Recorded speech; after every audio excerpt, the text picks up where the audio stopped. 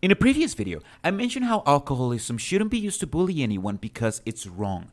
What I forgot to mention is that doing it will also make you look pretty stupid when you accuse others of using the same bullying tactics, like...